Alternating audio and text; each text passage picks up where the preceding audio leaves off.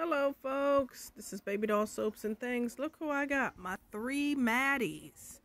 We got 2 manufactured ones and you got the actual real deal.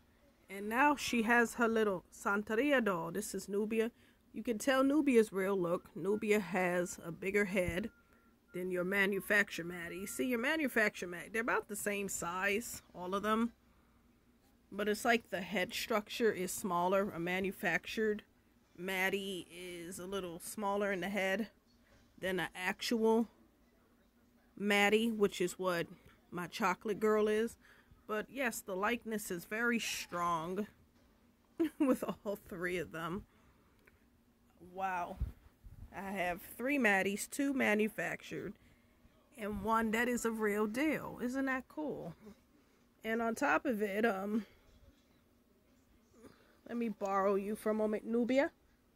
Nubia, another thing that gives away that she's a real deal, not only her heavy head, but says by Bonnie Brown, 2019. So that's on the back of her head. More than likely you won't see this on the back of a manufactured doll. But like I said, they are all incredible. Incredible, and I love them both. They are just, wow, they are just ideal to keep. And yes, Nubia has a doll like her. This doll represents her. This is the Santeria doll that I got earlier this year. And it's a representation of Nubia. Nubia with her dark chocolate skin. This baby has dark chocolate skin. Nubia with her bright greenish color eyes. This doll has light brown eyes. I feel like a child, even though we all collect dolls, and good thing that we're diverse with our dolls, I believe that all children also should have a representation of themselves.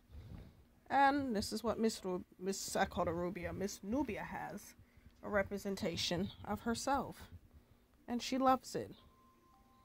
Isn't that right? Yes. Alright folks, if you like this video, please like, share, and subscribe. I'm going to put my 3 Maddies up now. Alright, say bye. Bye.